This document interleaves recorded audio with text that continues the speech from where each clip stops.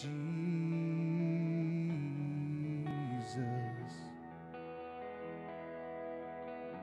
for you are my God, and you are enough. Jesus,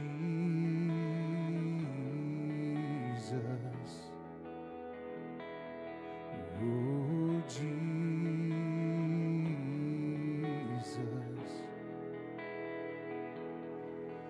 my heart is yours, my heart is yours. Take it all, my life in your hands. My heart is yours, my heart is yours. Take it all, my life in your hands. Take it all, my life in your hands. I lay down my life, I take up my cross, oh Jesus,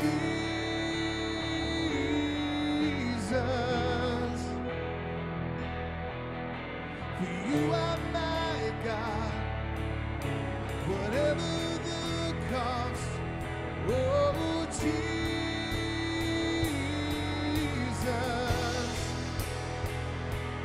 oh Jesus,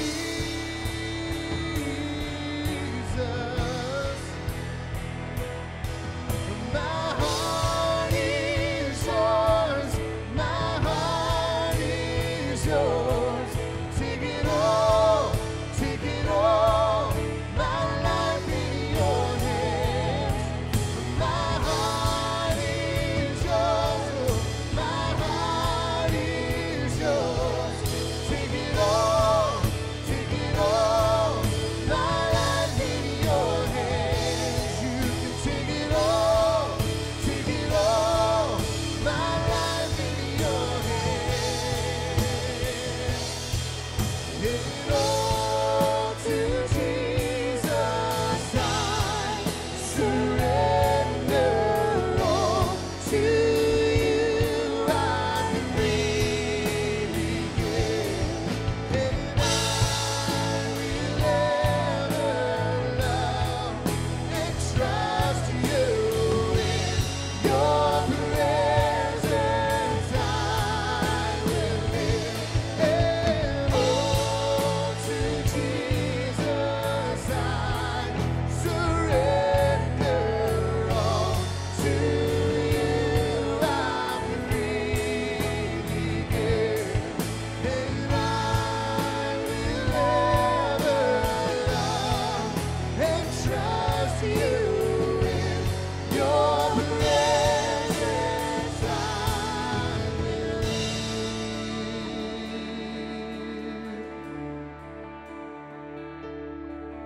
My heart is yours, my heart is yours. Take it all, my life in your hands. My heart is yours, my heart is yours. Take it all, my life in your hands. My heart is yours, my heart is yours. Take it all, my life in your hands. Oh God, my heart is yours, my heart is yours. Take it all, my life in your hands. You can take it all,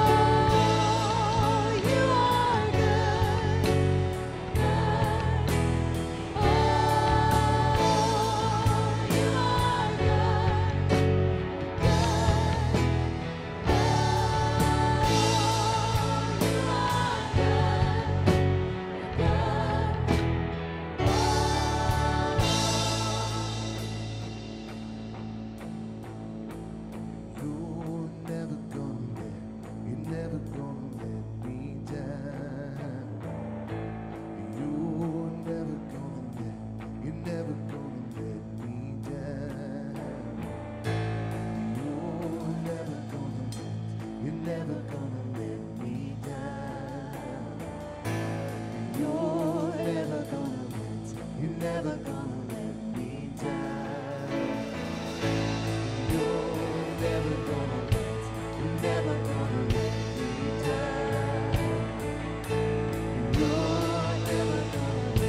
You're never gonna let me down. You're never gonna let me down. You're never gonna let me down.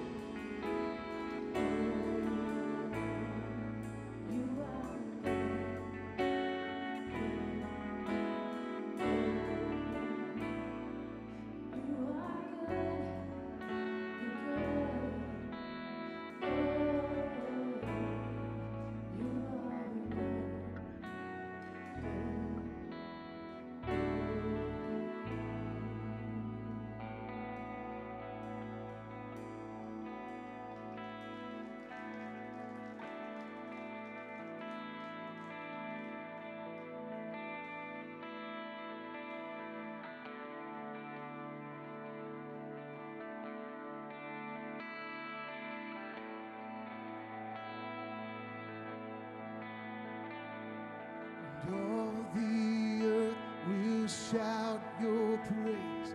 Our hearts will cry. These bones will sing. Great are you, Lord.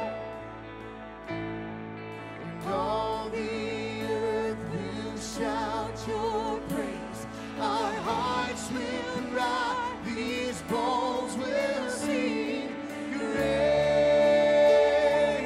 are you,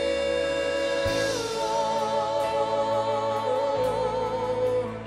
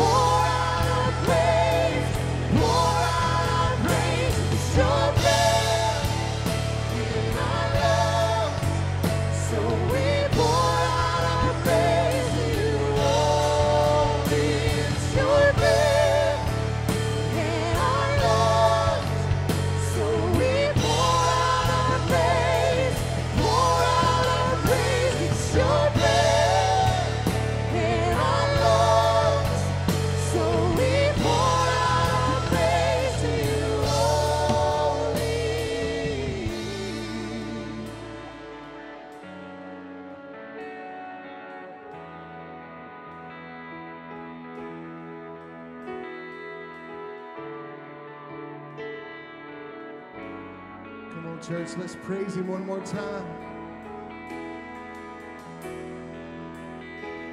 And all the earth will shout your praise.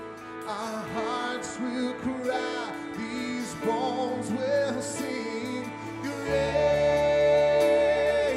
are you, Lord. And all the earth will shout your praise. Our hearts will cry. These bones will sing. Great are you, Lord. All the earth will shout your praise.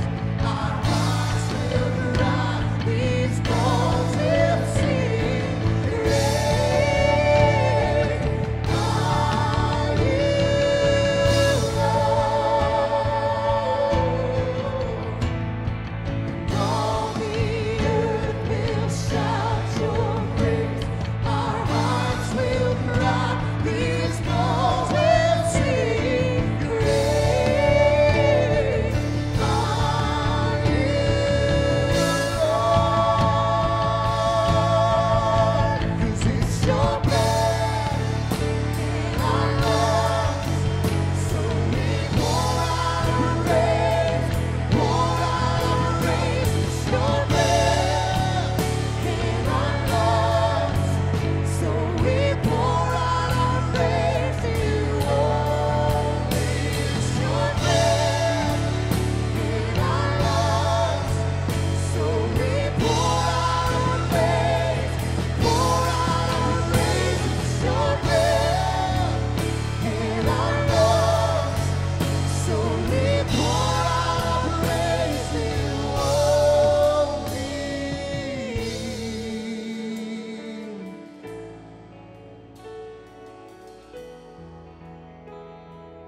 Great are you, Lord.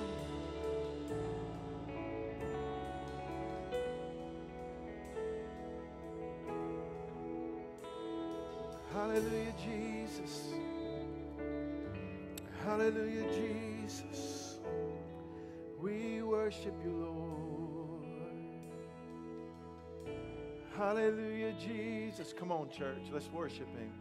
Just sing a new song to Him tonight. We worship you, Jesus. Oh, you're great, oh God. You're great in this place, oh God. We worship you, Lord. Oh, we praise you, Jesus. We praise you, Jesus. Hallelujah, Jesus. Oh, you're worthy, Jesus. You're worthy, Jesus. Oh, we worship you, Lord.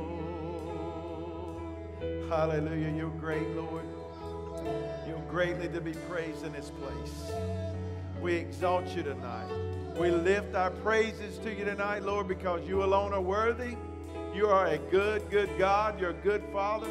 Your promises are yes and amen. You will never let us down. Love that verse a minute ago. You will never, ever, ever let us down. There ain't nobody else can say that but you. And I appreciate that, and I thank you that we know that we can trust you because you cannot lie and you will never let us down, Lord. I praise you for your anointing, your presence in this place. God, I pray that we'll receive that word tonight, that you will never let us down. You will never forsake us. You said it in your word. I will never leave you or forsake you. Hallelujah. I'll stick closer to you than a brother. Thank you, Jesus, for that promise. Thank you for sending your precious Holy Spirit to help us, to lead, guide, and direct us into all truth. Thank you for your anointing on these songs tonight and on these voices tonight. We worship you. We love you. We ask you to continue to move by your Spirit. Thank you for the word that's going to be preached tonight. And the very last verse says, he that has an ear, let him hear what the Spirit saith unto the churches. And Lord, I pray for a quickening in our spiritual ears tonight, that we will hear what you are saying to our church. And if there's areas in our church that we need to tighten up, and we need to straighten up and we need to wake up. God, that you would help us and allow us to see it tonight in the spirit realm, Lord, so that we'll be the church that you have called us to be. We love you and we give you praise for it in Jesus' precious name. And everybody said, amen. Hallelujah. You can sit down if you can. I don't know about out there, but it's pretty thick up here. Hallelujah. If you got your Bibles, I want you to turn to Revelations chapter 3. You guys know that we've been talking about, we've talked about 4 of the churches. We talked about the church of Ephesus, Smyrna, Pergama, and Thyatira. And the last couple of weeks we've been talking about in the church of Thyatira, they allowed a Jezebel spirit to be there. And we talked about that, how to deal with that. And I learned so much through that study. But tonight we're going to talk about the 5th church. It's the church of Sardis. And I want you to understand that these letters was written to these churches that Paul had started. And Jesus commanded John, who was on the Isle of Patmos, to write these letters. It would be no different than Jesus commanding someone in Lincolnton to write letters to our church and First Baptist and First Methodist or whoever. These churches was written to these cities, to these churches that were going on. And tonight, I think we're going to learn a few things. And I think that God wants to speak some things to us. So if you've got your Bibles, turn to Revelation chapter 3, verse 1. And we're going to start. And he says here again, here is what I command you to write to the church of Sardis. He commanded John to write this. He was serious about them receiving this letter of correction and warning. He said, here are the words of Jesus, who holds the 7 spirits of God, who has the 7 stars in his hand. He says, now this says it's from Jesus, right? It's the revelation from Jesus to John. That's what revelation means. I used to call it the Revelations. And Dan Miller came up to me one time and said, that's not what it says. It says revelation. It's the revelation of Jesus Christ given to John to give to the churches. Okay? And he says this. In every single church, he uses this sentence right here. He says, I know what you are doing.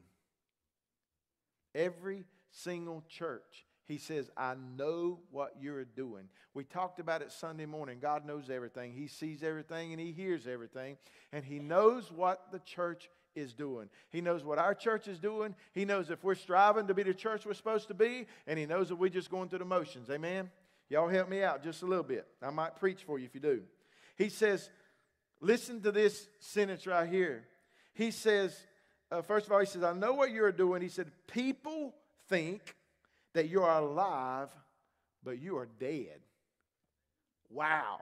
Can you imagine me standing up on a Sunday morning and God giving us a letter, Jesus giving us a letter and saying, read this to the church. And I'm standing up and I'm saying, how you doing? Everybody doing good today? I've got a letter from the Lord I'm going to read to you. And this is what He says. He says, I know what you're doing. He says, people think that you're alive, but you're dead. Wonder what the church thought. What would you think? And man, as I begin to meditate on that sentence right there, he says, you or people think that you're alive.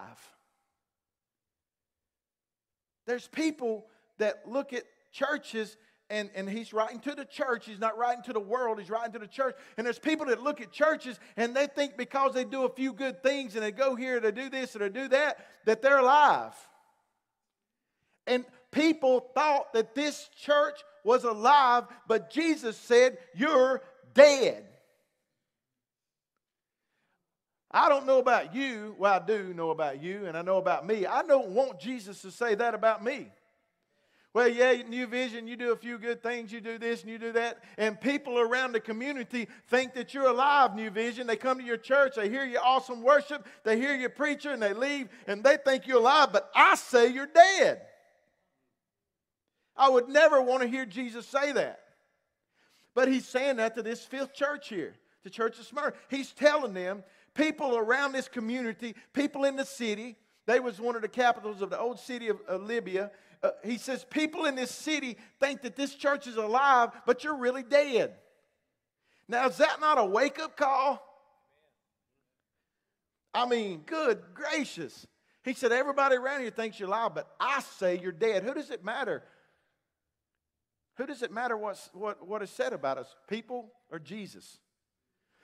Listen, everybody in this community can think New Vision is the best church since peanut butter, but if Jesus don't think it, we ain't nothing. Amen? We got to understand that. And then he goes on, he says this, wake up. My dad used to come in our room, me and John, now this is back before I had Allison, you would almost have to come and hit me in the head with a 2x4 to wake me up. I slept so solid and so sound, and it's so amazing that as soon as we had her, every little bitty thing I heard, I jumped up to check and see if she's okay. I mean, I ain't saying I'm the one that took care of her because Glenna did. I ain't going to sit here and lie, am I? But I'd say, Glenna, you need to wake up. Allison's crying or something. No, I'm kidding.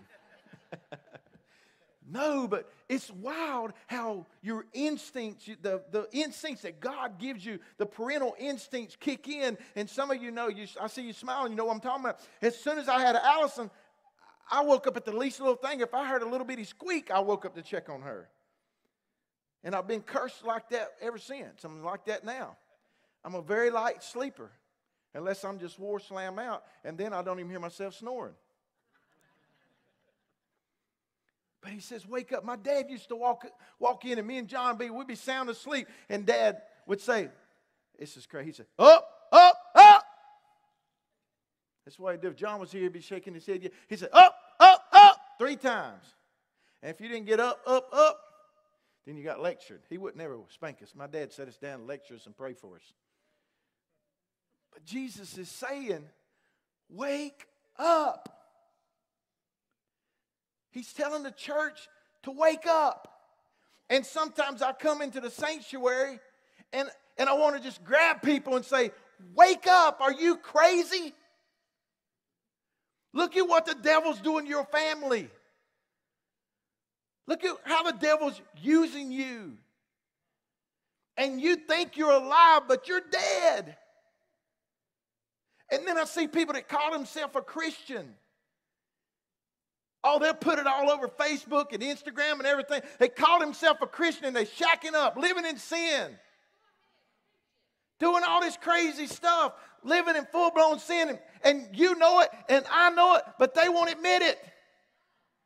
And according to the scripture, the Bible says they're going to hell. And they think they're alive in Christ. They think because some preacher prayed over them at the altar and they repented of their sin, they said they repented, and then they got up and they lived the same old way, that they're going to go to heaven. And the Bible says they're going to bust hell wide open. Wake up, church. Amen? It's what the Word of God says. You know why Jesus wrote this letter to that church? Because He loved that church. Jesus loves the church, and He loved all 7 of them. He loved them enough to send John to the Isle of Patmos to get him by himself where he could speak to him and said, John, I command you to write this stuff. The problem is not many preachers are willing to preach the truth. They're not. I know this is Wednesday night, and I'm going straight through returning to your first love. So don't think I'm throwing stuff in there. But this is the truth. He said, wake up. He's talking to the church. Wake up. And sometimes I know some of you, we're learning about our different ways we feel God and hear from God. And I'm evidently a feeler. And I've been in here and I felt before like, wake up, people. My goodness, wake up. We serve the King of Kings and Lord of Lords. You walk around all muddy grub, all frown face and pickle face and mad and busted, disgusting, can't be trusted. And we serve the King of Kings and Lord of Lords. What's wrong with you? Man, boy, them cupcakes was good. They got me jacked up. Hallelujah. I told you I was going to preach crazy tonight. And then he goes on. Listen to what he says, man. He says, wake up. And then he says, strengthen what is left, or it will die. They had a little bit of stuff going on that was right. And he says, strengthen that or it's going to die too. The whole place is going to be dead. We're going to write Ichabod on it. The Lord has departed. The Spirit of the Lord has departed. Do you know, and I'm not being mean. I'm being as honest as I can be, as transparent as I can be. You know there's churches all around this community and churches all around the world that you might as well write Ichabod. They don't have nothing to do with the Spirit of God. They're afraid of the Spirit of God. They say the Spirit of God is fake. They don't believe in none of the gifts of the Spirit or anything. You might as well write Ichabod on the the church because the Spirit of the Lord has departed. If the Holy Ghost would show up in one of their services, they wouldn't know what to do. I believe if the Holy Ghost showed up like I want him to show up in this service, some of you wouldn't know what to do. Hallelujah, bring it on. Mess me up. Make me look like a fool. I don't care. Amen. When they walked out on the day of Pentecost, they would look like they was drunk, staggering around, speaking in tongues and everything. And they said, them man, they look like they drunk. And then he said, they ain't drunk. This is 9 o'clock in the morning. We don't drink around here at that time. I wish the police would get called out here and everybody walking out in the parking lot be so dang drunk we couldn't even drive. We'd have to just lay in our cars. We laugh, but I've seen it in Pensacola, Florida. I've seen the Spirit of God fall in such a way I've never seen before. People couldn't even walk to their car. They had to flicker the lights at 12 o'clock at night to get people to leave the service. You had to get in line at 2:30 in the morning to get in church at 7 o'clock at night. That's a move of God. I was praying a little while ago and I said, Lord, I'm going to write revival down again, but we don't even know what revival is, Lord. I'm being open with you. I said, we don't even know what revival is. And the truth is, it ain't going to happen with me. It ain't going to happen unless you do it. I can't orchestrate a revival. If I could, I'd already done it here. Y'all know I've talked about revival ever since I've been here. I can't make revival happen. Revival will never happen in this church unless the Holy Ghost makes it happen. Amen? We're talking about the church. He said, wake up. I believe it's time for us to wake up. I believe He's waking us up. I believe He's stirring. How many of y'all feel a stirring in your spirit like God's doing? Tommy said it Sunday morning. God's doing something different. God's doing something different. Go with it. Don't stop it. If I hear, y'all listen to me. If I hear another one of you say, man, I started doing, but I just couldn't, I'm going to smack you upside your head. Worship the Lord. Praise the Lord. Shouting to God with a voice of triumph. You ain't going to scare me. And you sure ain't going to scare God. Just make sure you're in order and you ain't drawing attention to yourself all the time. Because if you're drawing attention to yourself, then I'll have to talk to you in a nice way. Just worship the Lord, man. Get free. Hallelujah. Anyway, wake up, strengthen what is left before it dies. He says, you have not done all that my God wants you to do. Listen to me, church. He didn't say you hadn't done anything. He didn't say you hadn't done anything. He said you hadn't done all I told you to do. There's a lot of churches, and ours included. We may have done some good things. We may have done a lot of things. But maybe we hadn't done everything He's told us to do. In church, I don't believe we have. I believe we fall into this category right here. I don't believe that we've done everything God's told us to do. We're trying, and we're working towards it. But I believe we've got to do some shaking and baking going on to get to where God's telling us to go. Amen? Are y'all agreeing with me? If you ain't, put your dukes up. Spiritually, time to wake up. Time to be open for whatever God wants to do and how He wants to do it. As long as it lines up with Scripture, I'm good. Bring it on. Wake up. He says, wake up.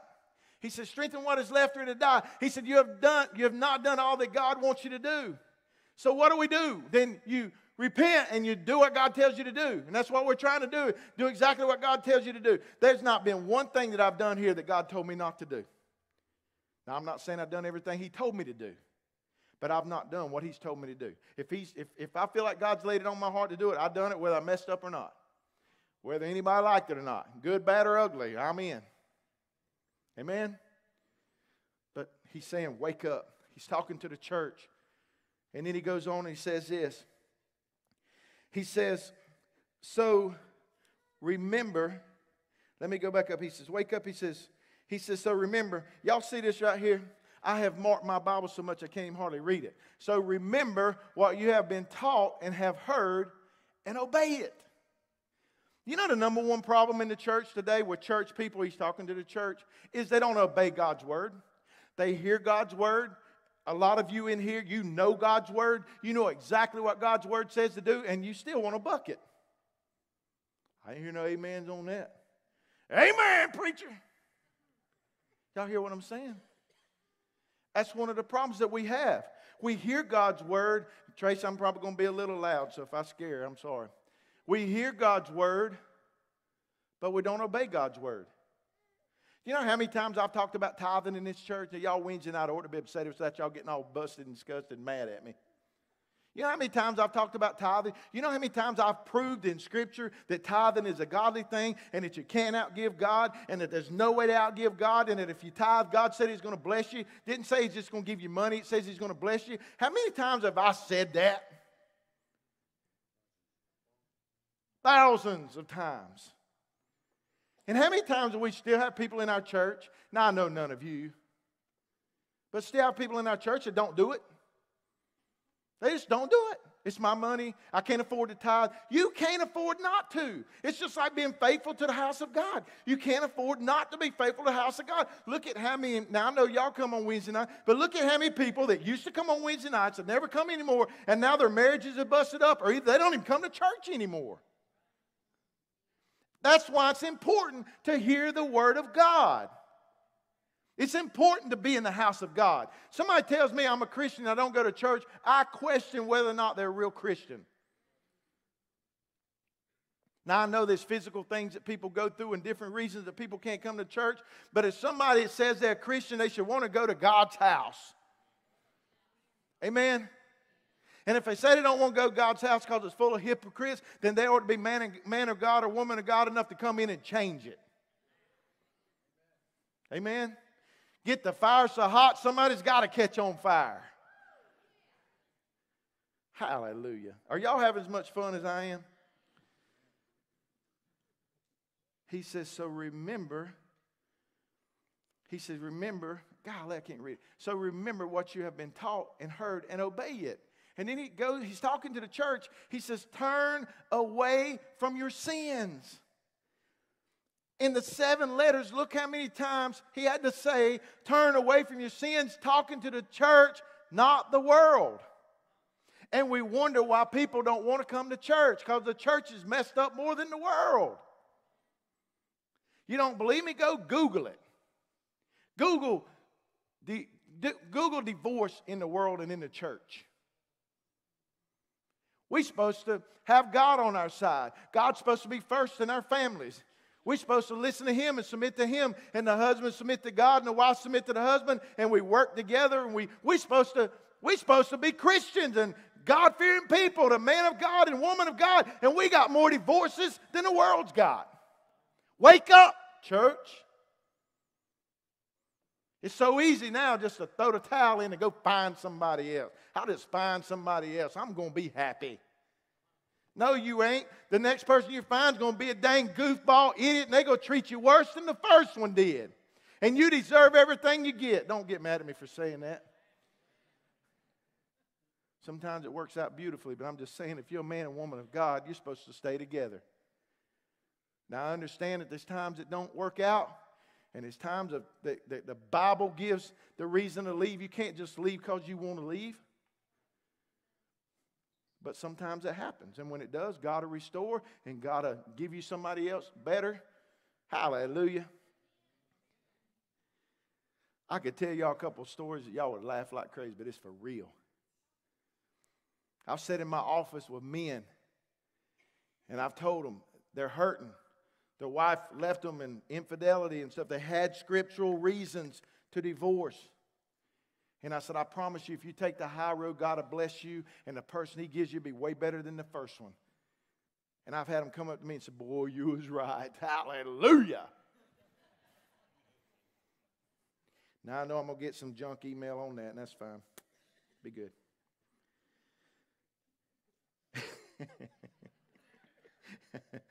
Just leave your name. Leave your name. If you don't leave your name, I'll throw it away. Leave your name. It'll be all right. He says, y'all do know y'all crazy, right? Okay. He says this. He says, hold firmly to it. He says, hold firmly to what you believe. He said, turn away from your sins. Hold firm. He said, if you don't wake up. What a warning he's getting ready to give them. He says, church, if you don't wake up, I will come like a thief. You won't know when I will come. He says, you won't even know when I'll come to you. He gives the church a warning. He says, wake up. Get your junk together, because if you don't, judgment's coming. It's not talking about the end times. He's talking about coming to that church and judging that church. If you remember two or three churches over, he told them, I'll come and take the candlestick and the lampstand. I'll take the pastor away and I'll close the church down. You know, it's been said that 3,200 pastors a month, 3,200 pastors a month quit the ministry. Wow. 3,200 men that said they were called to preach the gospel get so hurt in the churches and get so frustrated in the churches, and they let the devil win, in my opinion, because if you called, you called. It don't matter what kind of mess you got to go through.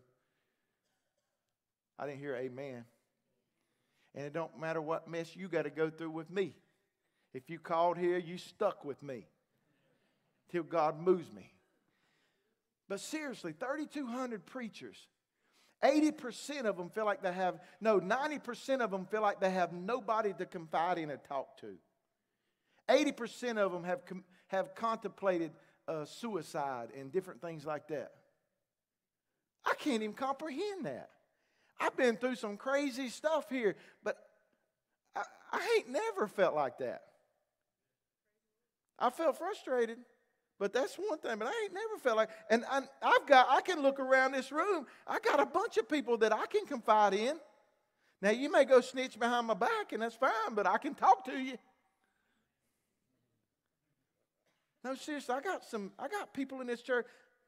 Some people, they say if you find 5 friends, or 5 or 3 friends in your life, you're done good. I got way more than that. People that I know I can trust, I can call anytime, and they'll be there for me. I don't feel like these people do, and it's sad. It breaks my heart that these men of God try to, if they are trying to preach the word of God and do what's right, that they get so beat down and ridiculed that they give up. We need to pray. We need to pray for a move of God in the church. He says, wake up. He said, if you don't, I'm going to come and judge you. I don't want God's judgment on New Vision. That's why I've really tried to be sensitive to what God wants us to do so He won't bring His judgment on our church. Y'all do realize that God could bring judgment on His church anytime He wanted to? We can think we got this going on and that going on and money coming in or this coming in. He can shut these doors as fast as He opened them. Don't ever get too big for your britches to think that we got it all together. We ain't got it all together. We still striving. We still trying to wake up everybody. Amen? And then he goes on and he says this. But you have a few. Everybody say few. He said, but you have a few people in Sardis who are pure. God's always going to have a remnant. You know, in every church that I've ever went to, there was always that remnant of people that prayed, that believed God, that worked, that served. You always had that remnant of people. And then you always got this other group that they come and they do stuff, but they don't really get involved. But you always have that remnant of people that are just have God's heart and they do whatever they got to do. Y'all know what I'm talking about. Amen? A lot of you are in here. He said you got a few people that are living it. And you know what? That's the truth. In all churches. I wish I could stand up here and say as the pastor of New Vision Ministries that I felt like everybody that come through these doors was going to heaven, but I can't say that. Ain't no way I could say that with a clear conscience. As I look around, I hope and pray that everybody's going to heaven, but I don't believe that everybody that walks through these doors are going to heaven. I believe they have opportunity to go to heaven. And I believe they hear a message and a worship team that tries to lead them on their way to heaven. But only you can make that call. Only you can accept Jesus and go to heaven. He says, wake up, church. He says, there are only a few of you that are pure. He said, they aren't covered with evil like dirty clothes. They're not covered with dirty clothes and filthiness and sin. He says, listen to this. They will walk with me dressed in white because they are worthy. We're talking about overcomers. We're supposed to be overcomers. We are overcomers. We're not undercomers. We're the head, not the tail. We're the first, not the last. Amen? Amen? Y'all should be learning this stuff. Our your identity in Christ. We done won. I talked to you about it Sunday. We done won. He says, they will walk with me dressed in white because they are worthy. Here is what I will do for anyone. Look at your neighbor and say, anyone. Who's anyone? Well, if you break down the Hebrew-Greek lexicon, anyone is anyone. Wow, I'm a Greek philosopher now. Whatever you call them. He says anyone. Anyone. Anyone. This is what I will do for anyone. Not just Billy Graham. Not just all these great preachers and men of God. He says, I'll do this for anyone. Anyone is you. He said, they will walk in white, dressed in white because they are worthy. He said, here is what I will do for anyone who has victory over sin. He didn't say, I'll do this for people that live in sin. Oh my goodness, I could preach a week on that. It absolutely blows my mind, the teaching that's going out in the world today. Blows my mind that they won't preach on sin. They won't preach on sin. You'll never hear them preach on sin. And when they preach such a happy gospel that they never tell the truth about living in sin. They never tell the truth about how you overcome and how you got to live a life of victory in sin. He didn't say, I'll give this to anybody that confesses me or anybody that goes to church or any of that. He said, I'll give this to anyone that has victory over sin. How do you have victory over sin? You give your life to Jesus Christ, you submit to the Spirit, and you won't fulfill the lust of the flesh.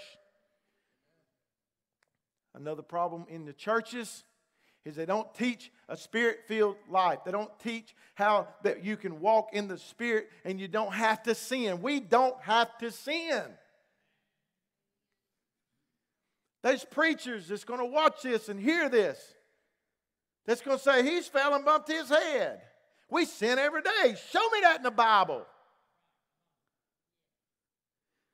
My Bible says, if you sin, you have an advocate with the Father, Jesus Christ the righteous. Does not everything that we read say to flee from sin? It even says to flee from the very appearance of sin. So how can we say that we sin every day? Look, if you sin every day, keep working. But we shouldn't sin every day. We shouldn't go every day and do something we're not supposed to do. We shouldn't. Some of y'all looking at me like I'm crazy. Y'all Wednesday night. Y'all done heard this. Amen. He said, I'll give this in white. You know what white represented? Their city had... They had, it's called wool garments. And when they made white garments, those white garments were for parties or special occasions. Y'all ain't getting this yet. Jesus said, I'm going to throw a party and I'm going to put you in white so everybody know you with me. Y'all still ain't getting that. Y'all would shout it. If I'd have said y'all was going to put Panther t-shirts on and y'all know I'm with the Panthers, then y'all might have got a little excited a little bit. No, Jesus said, I'm going to dress you in white because you're worthy. And then I'm going to parade you around everybody because you're going to something special. It's called heaven. Hallelujah. Man, that's powerful. And then listen what else he says. He said, I'm going to dress that person in white like those worthy people. He said, I will never erase their names from the book of life. Now listen to me real closely. Some of you are going to get your feathers ruffled, and that's fine. Study, study, study, study. If it couldn't be erased, why would he even mention that? If it couldn't be erased, why did He tell Moses when Moses stood before Him and he started pleading with the people? Moses said, God, if you're going to erase their names out of your book, take mine out too. If you go to the Greek, Hebrew, blot means to erase.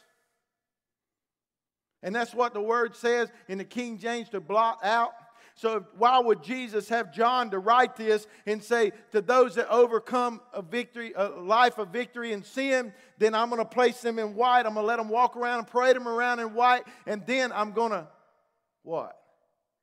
Never erase their names. Those that are worthy. Those that are walking it out. That's what He said. Read it yourself. It blows my mind that people don't see that. Erase means erase. Even in the Hebrew Greek. Blot out, which is what the King James says, means to erase. So if your name could never be erased, why would He say, I'll never erase your name? Study it out. It's all good. I ain't going to fuss with you. He said, I will never erase their names from the book of life. I will, listen to this. This is awesome. He said, I will speak of them by name. Y'all listening to this? Jesus is talking, and He's telling the church, all those that have victory over sin, which He's talking about us now. The first, He was talking about those dressed in white that was pure in the church. Now He's talking about everybody that overcomes sin, He's going to dress in white. He said, then I'm going to speak to God. He said, I'm going to speak of them by name to my Father and His angels. What?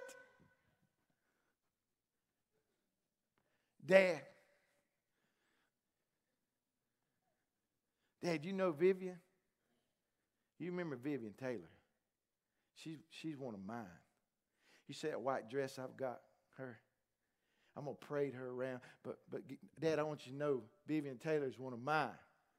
Kevin Blake, you remember Kevin, don't you? You remember Kevin, don't you, Dad? You remember that day he come down, give his life to you, he's been serving you? That's Kevin Blake. See him in that white, Dad, don't he look good parading around in that white, going to the party we're going to? Y'all see what I'm saying? Y'all ain't getting excited. He said, I'm going to speak to my Father in your behalf, in your name. Gosh, Moses, hallelujah. I'm going to cut a backflip. If I wouldn't break my back, I would. Y'all hear what I'm saying? Jesus said, let me break it down as simple as I can. I want everybody to hear me.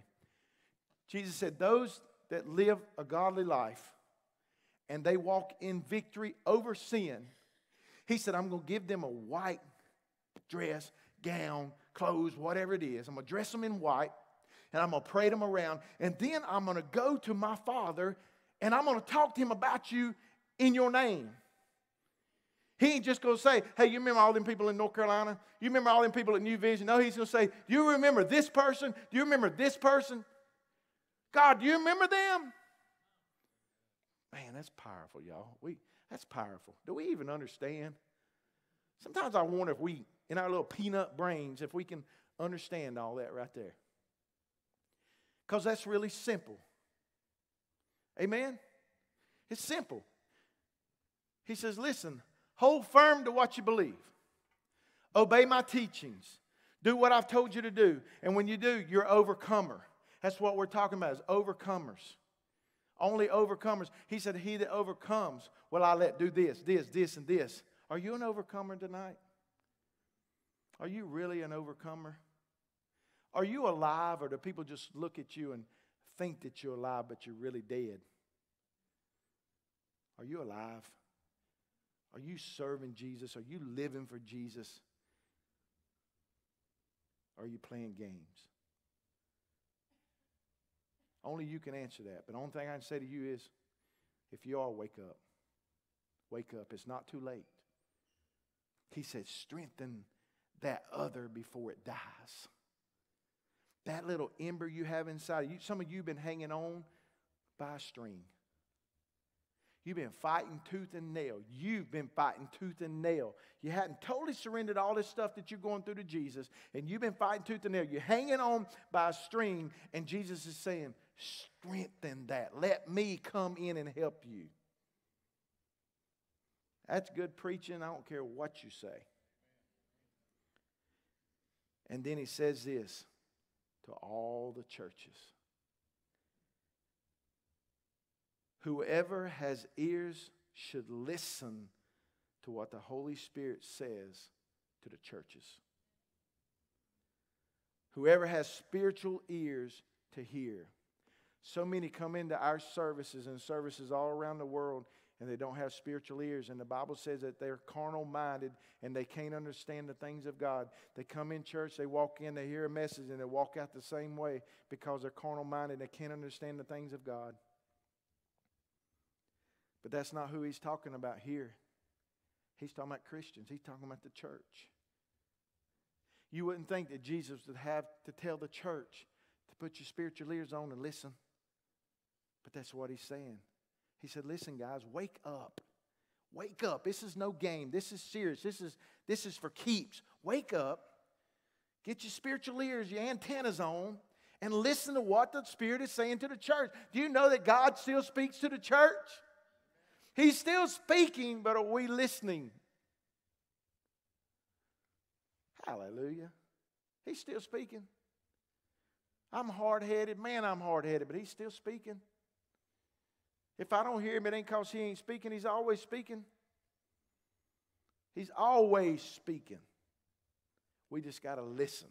Amen? Wake up. If you got stuff in your life, get rid of it. Stop doing it. Have victory over sin and walk this thing out the way we're supposed to. Amen? Stand with me.